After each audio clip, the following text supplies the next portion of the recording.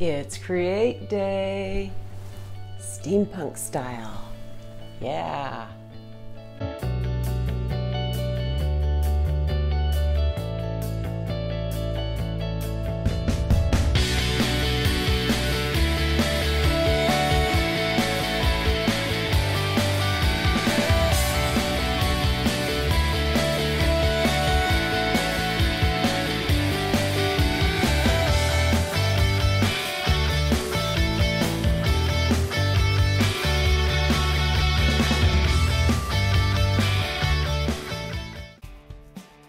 Okay, so for this project I chose this whiskey bottle that is fairly smooth, but it does have a little bit of raised lettering on it. So I just need to smooth it down a little with some medium grit sandpaper.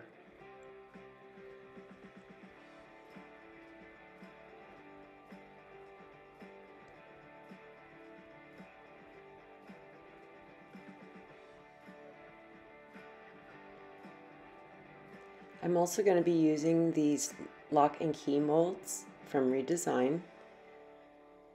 So the first thing I want to do is get some texture on this glass. It is perfectly smooth. There is no design on it. So I'm going with a paper towel that had some texture on it, but I only want to use one ply. So I'm separating it, and then I will be decoupaging that onto the bottle.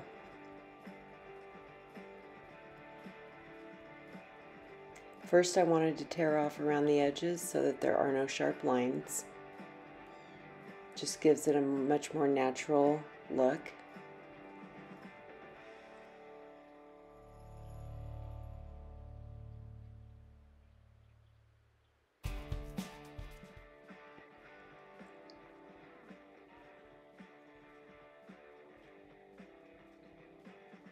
So now you just go in and apply a coat of Mod Podge on the front of the bottle.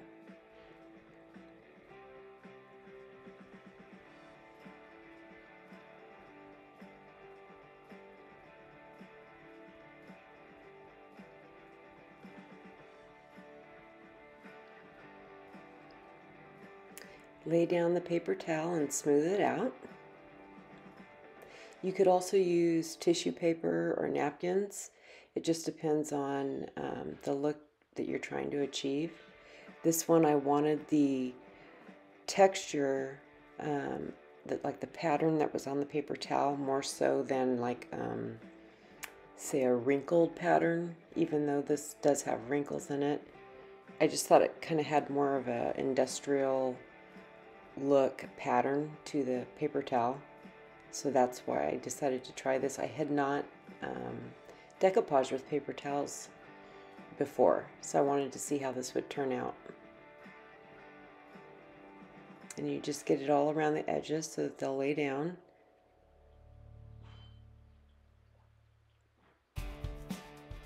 Just add bits and pieces on the sides, like this bottle's pretty skinny, so you just have to kind of piece it together.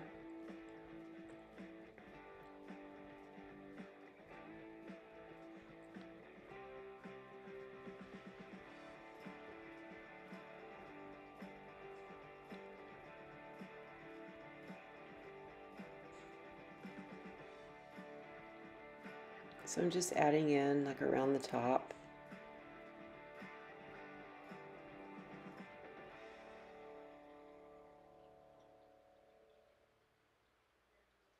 Really easy to do.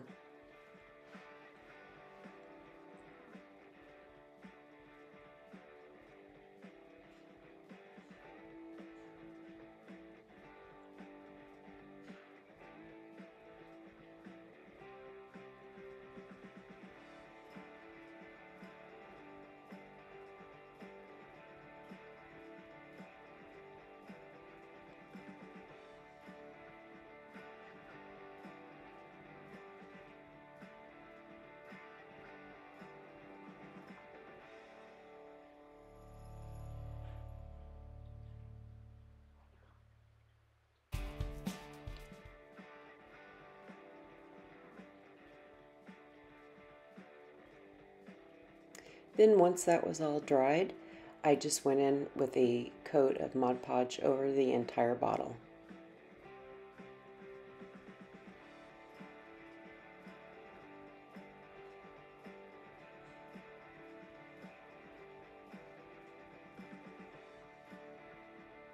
And now once that was dry, it was time for paint. So I went with a black chalk paint. This will give us our base coat, and then we can start adding on the molds and all the little gadgets, and then do the final paint.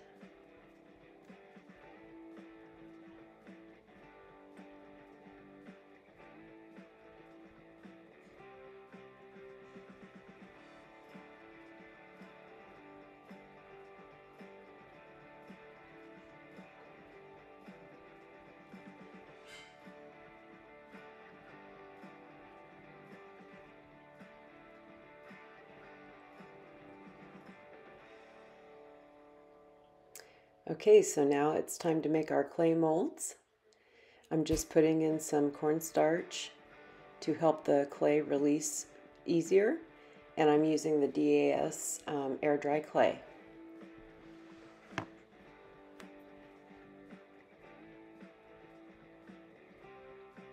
You just want to get it kind of rolled up and warmed up in your hands, and then press it into the molds, scraping off the excess. And for the most part, it just pops right out depending on the mold. With this particular set, I did have a few problems with the keys. The ones that were really delicate and had small details. Some of them broke apart when I tried to get them out.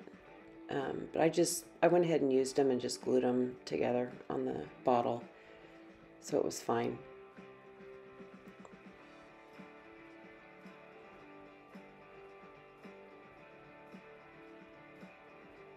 And I ended up making some of the molds just using the top of the key as like just a little extra accent piece. And there I'm just touching up the edges to smooth them down. So now I'm using some tacky glue to apply it to the bottle.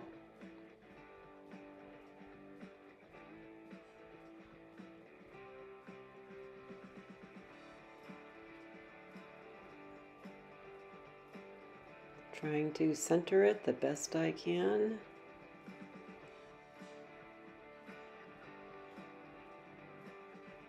And just gently press down around all the edges and make sure it's on there. And there's our lock. These keys were, I'm trying to figure out where I want them, but they were not the easiest to work with.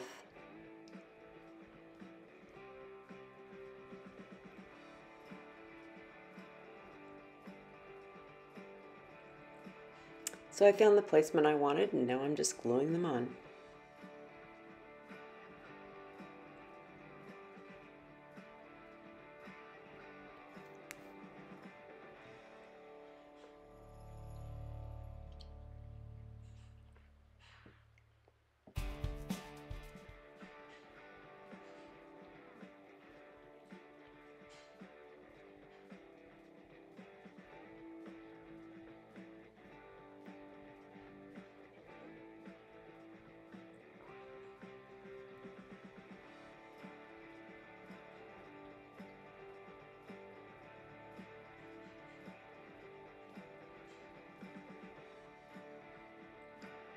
Had one little spot there that wasn't sticking, so I had to gently lift it up and put a little more glue under there.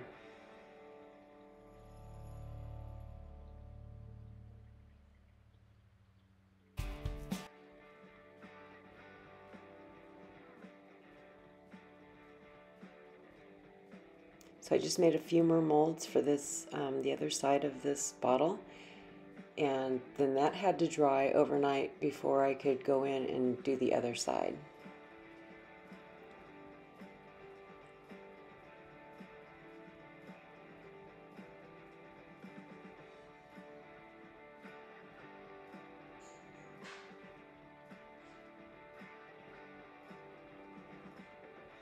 And that one did not turn out, so I did it again.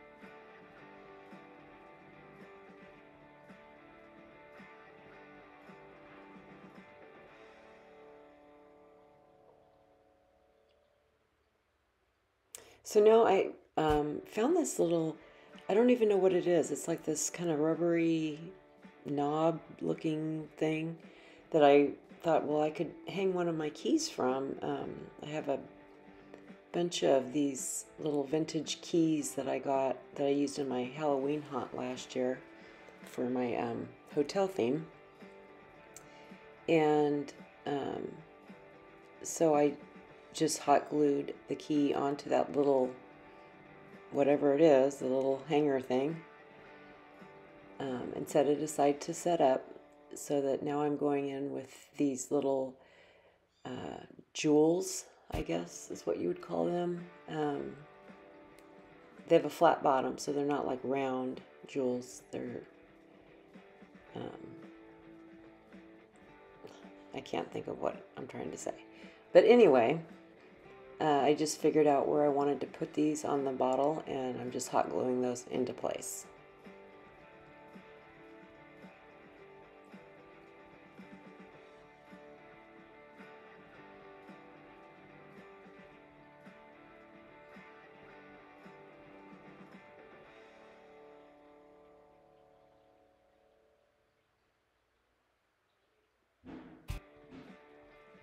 And you're not hallucinating. My right hand is quite swollen. I got stung by a wasp and had a really bad reaction. So for a couple days, my hand and entire forearm were just swelled up like a balloon. And even like just doing this crafting stuff was difficult.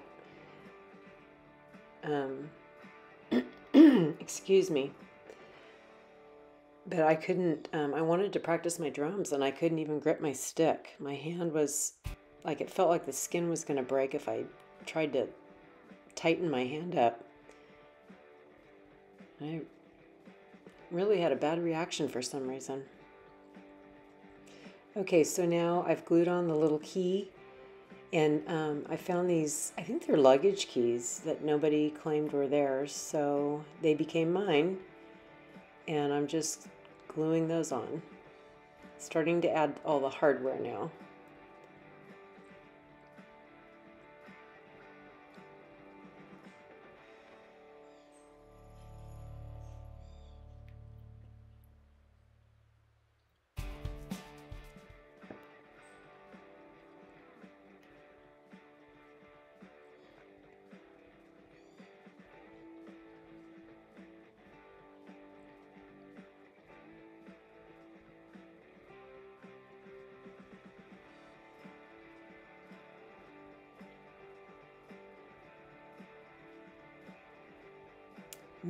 That one didn't adhere properly, like the glue cooled off before I got it on there, so I had to just do another one.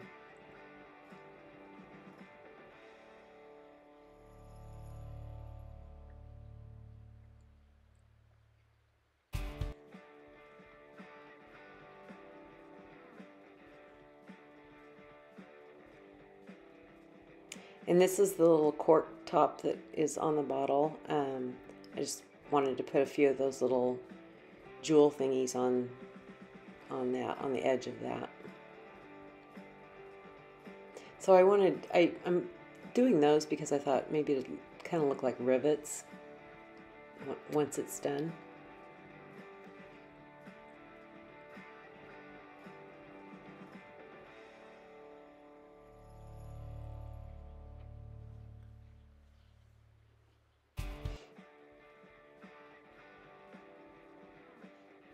And now we're just doing more of those on the two bottom sides.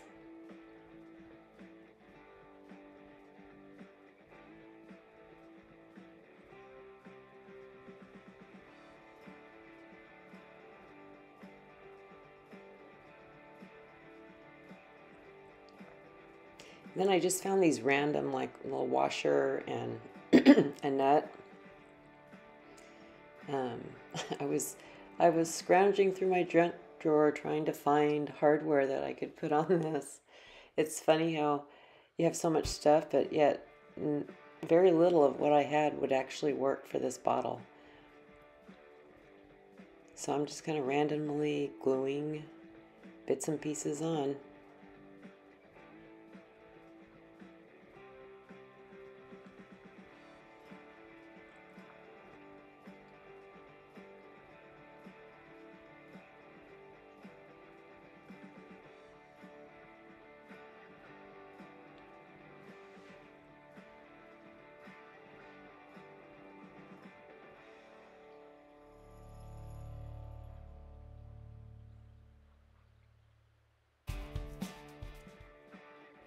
And now I need to add a chain.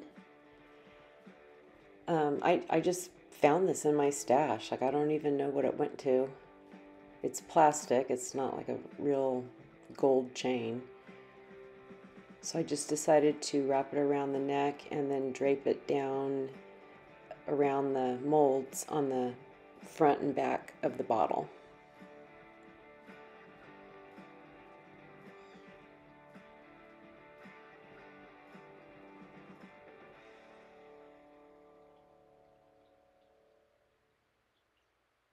And now you can see my hand is already better. This was probably a couple days later. Looks more human now.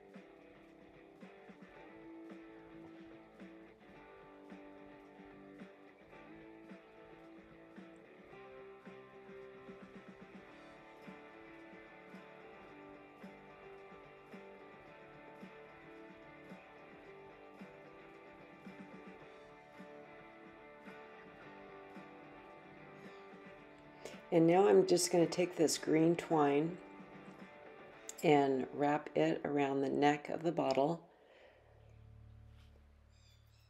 Almost up to the top. There's a slight lip at the top that I'm going to be using some lace on instead, just to give it two different textures on the neck of the bottle. So just with hot glue, just wrapping it around. And here again, that Lazy Susan type thing really comes in handy.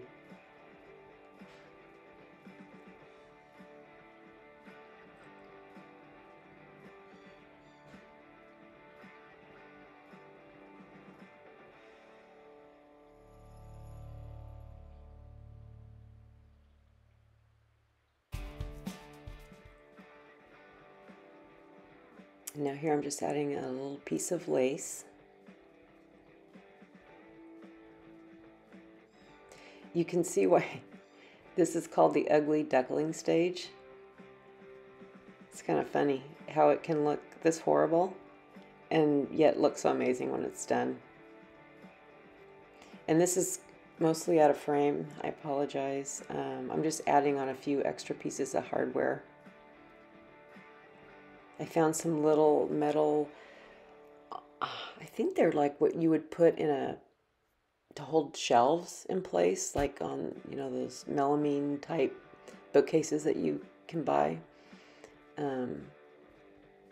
So I put them at the end of the chain just to kind of finish it off, and then this See, that's, oh, and then a eye hook.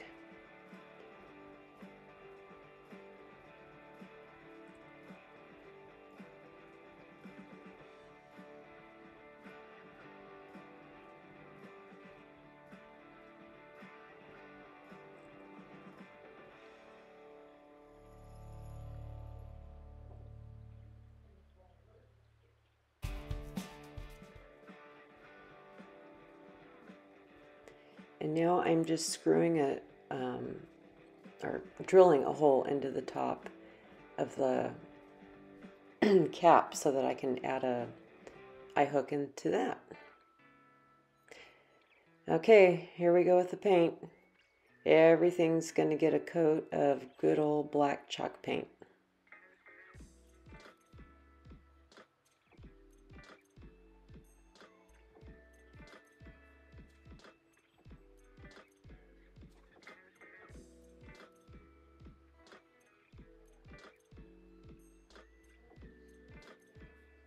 And this is where the magic starts to happen, like it all comes together once you get the paint on.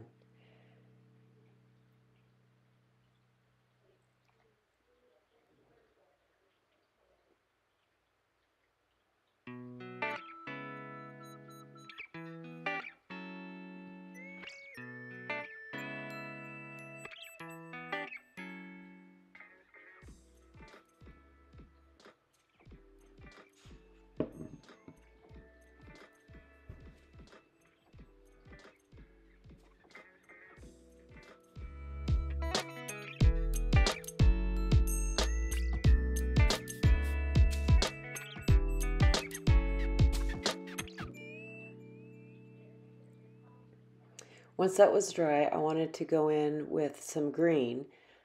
I ended up mixing these two colors, a hunter and kind of an olive green, to get the shade that I wanted.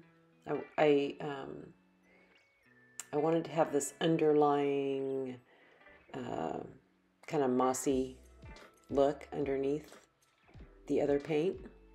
So I just used a little sea sponge and lightly coat it. Like I didn't put it, you know, completely into all the cracks and crevices and whatnot, but any spots that I thought needed a little bit more, I used a regular small paintbrush to touch up.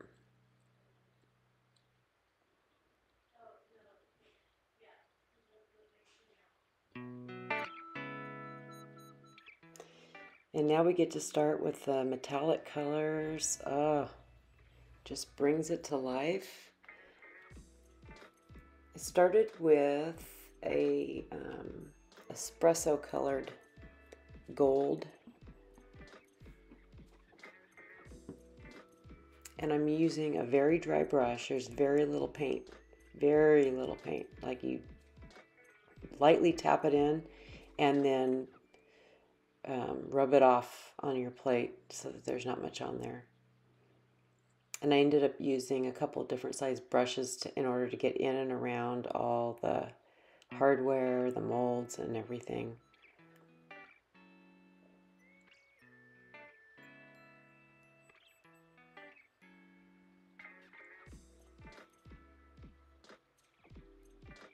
So, you know, you just don't want to completely cover the whole piece. You just want to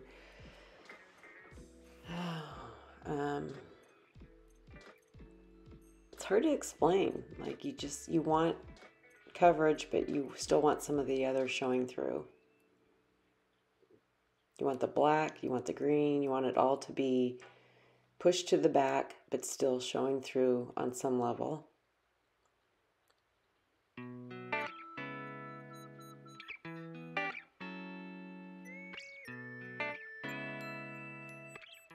And then the next color is brushed bronze. It's a little bit lighter than the espresso. And so I'm just dry brushing that over all the molds and the hardware.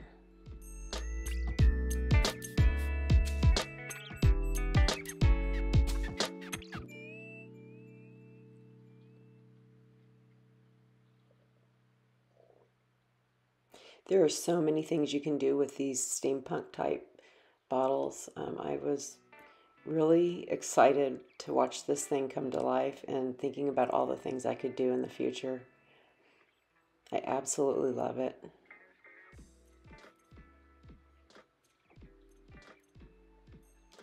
And just doing it over the trim there at the neck and the top.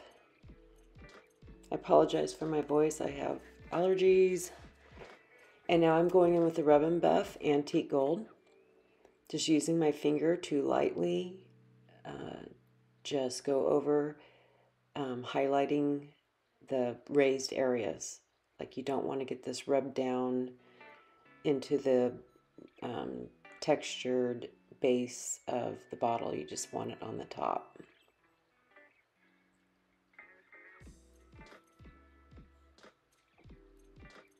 Just really brings out all those details and makes all that stuff just really pop.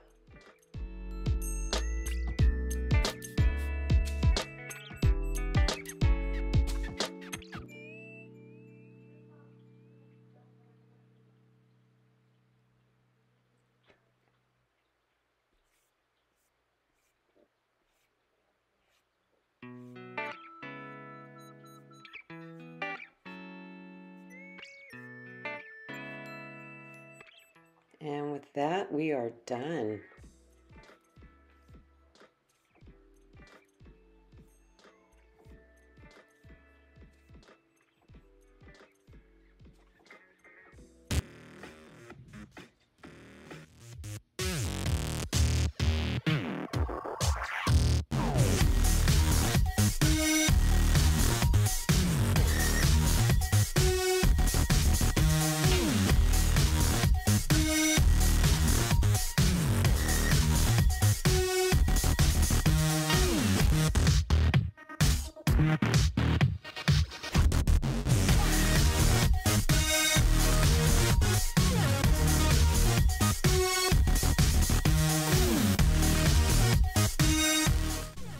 Well, that's it for this video.